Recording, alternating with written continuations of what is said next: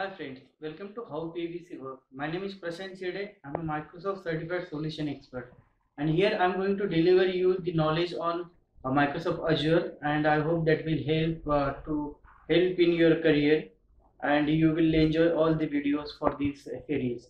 If you really like my videos and content of the video, so please click on the like button, so that will motivate me to create a new and more videos. And if you want the update for the upcoming videos, so please subscribe to my channel and click on the bell icon, so that will notify you whenever I will upload the new videos. Thank you so much. Hi friends, and welcome to How PVC Works. We are discussing about the Microsoft Azure training. Today we are going to discuss about the Microsoft Azure AD Connect. We are going to install the AD Connect on the on-premises Active Directory server, and we will navigate all the uh, synchronization options and how synchronization happen. We'll discuss about these things. So my name is Prashant Chirde. I am a Microsoft Certified Solution Expert, and below are my contact details. You can reach me on email, Twitter, and LinkedIn. So Azure Active Directory is made up of three components. First component is synchronization. Second one the ADFS. It's an optional component, and third one is the monitoring for the Active Directory health. If you see the diagram in a first diagram, it's showing that there is dir sync, Azure AD sync, and fame plus Azure AD connector. What exactly happening previously when the class in a classic model. Microsoft come with the directory sync. So this is the first tool for the direct AD sync for the on premises and the Azure. Then they come with the Azure AD Sync, that is the newer version for the synchronization, and then the FIM and Azure AD Connect. So nowadays it's in the combination of these three tools and come up with the sync services. If you check into the second box, it's showing that sync services. This is the combination of all three services.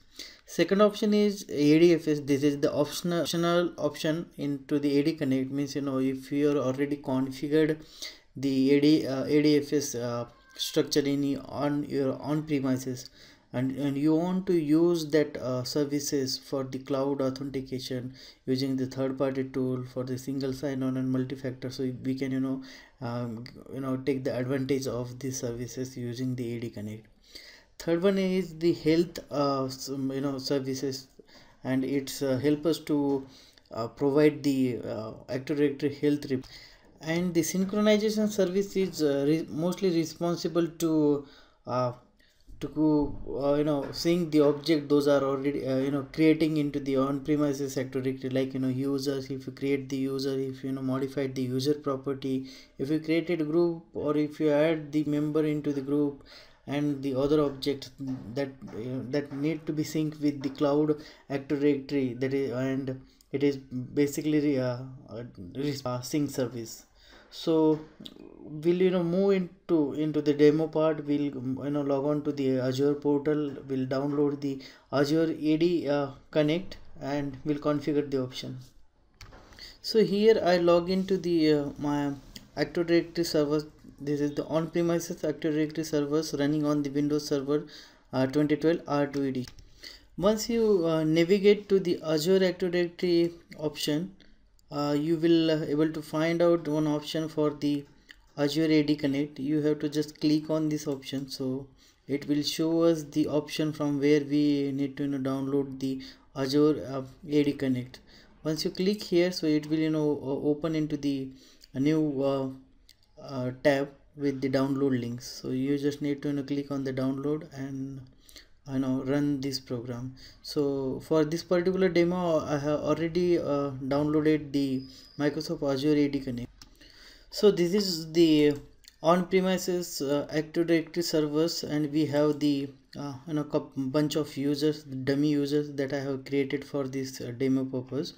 So we'll check once we install the AD Connect, how it will help us to log on to the Azure Active Directory for the on-premises user. So here is the installation file that I have already downloaded. Let's check into the property if it is locked or not. So it is not locked. So just I'm just going to run this application. So it's on the welcome panel, and we have to agree for the license and privacy notice from the Microsoft, and need to click on the continue. So in this panel, in a express setting is showing that what are the options this while installing the AD Connect, what exactly it's going to do. It's as saying that configuring the synchronization of identities in the current AD forest for the PV Chede, configure the password synchronization from the on-premises AD to the Azure AD, so that the password will be synced with the Azure AD. Start the initial synchronization, means whenever we install, the installation will be completed, it will start the synchronization, first synchronization with the Azure Active Directory. And in a first synchronization, it will synchronize all the attributes and enable auto upgrade.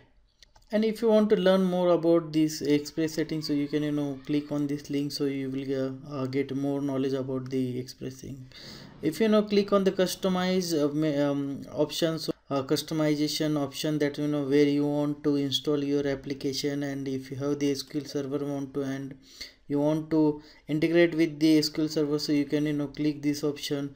And if you have to already service account created into Active Directory for the AD sync, so you can provide those detail here.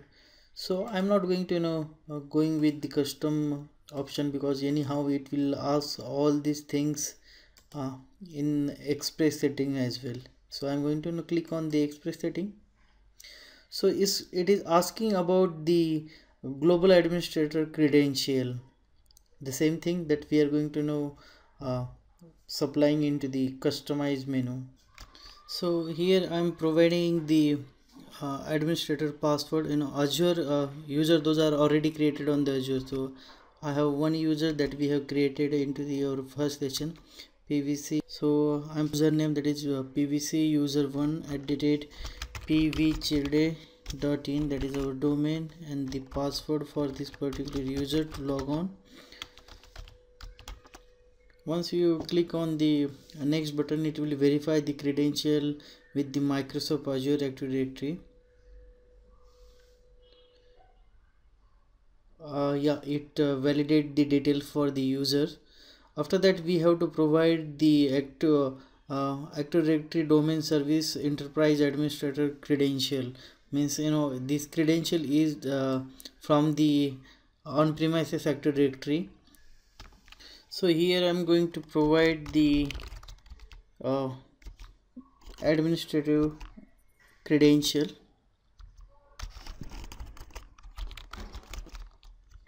and the password for the administrative account, and click on the next. It's showing that ready to configure. So once you click on the install, you will be following action will be happen. Install the synchronization engine on these on-premises AD servers, and configure the AD Azure AD connector, and configure the PVC pvchilde.in connector, means connector in between both Azure Active Directory and on-premises Active Directory. It enables the password synchronization and enable the auto upgrade, and what are the options those are available while we are click on the in the custom, the same option that showing here. So I'm just going to install, click on the install, so it will configure all these option on the server. So to synchronize all these thing, it will take time, so I will pause the video, and I will be get back after all the configuration will be done. So still the password synchronization is going on. It's showing the synchronized synchronization setting. So meanwhile, I will show you the how it is work from the Azure, how it look like from the Azure portal. If go into the all users. So you will able to find out that on premises directory, it's create one object member for the on premises AD. So it will created this object for the synchronization, means whenever the synchronization happen in between both the directory, so it will be responsible for that this member server. So let's see on the servers, still the configuration is running on. So we'll pause the video and I will be get back once it is completely done with the all configuration. As you check, the configuration is completed successfully, and it show with one warning in second line. It's showing that the Active Directory cycle bin is not enabled on your domain controller, so it's an the ignorable warning. So don't bother more about this. So apart from this, everything is configured from the servers, and our synchronization AD synchronization is completed successfully. So I'm just clicking on the exist button. We'll go into the Azure portal and see that how it's looking for the users and groups. So friends, once you click on the Azure Active Directory, and if you navigate to the Azure AD Connect, it's showing the status for the Azure AD Connect. It's enabled, and last syncs is showing that more than 1 day ago. So configuration is done. Let's move into the user container so that we can find out all the users are synced with the Azure AD or not. Once I click on the all users, so if you're able to find out that the dummy user, those I am created on the on-premises Active Directory server, so those are sync with the Azure Active Directory. Let's I will show you all these user. Once click on the open Active Directory users and computer, so these are all users, those sync with the, after our synchronization with the Azure Active Directory. So it's around the 500 users, those we are sync with the Azure Active Directory. If click on the load more button, so you will find out that all those users from the on-premises is getting sync with the Azure Active Directory. So this is it for this particular session from my side. Hope you enjoy the session, and we will get into the more topics. Those are related with the Active Directory, like how we can configure the Active Directory domain service, and those are the services integrated with the Active Directory, Azure Active Directory. We'll meet into that session. So thank you so much guys, have a good day.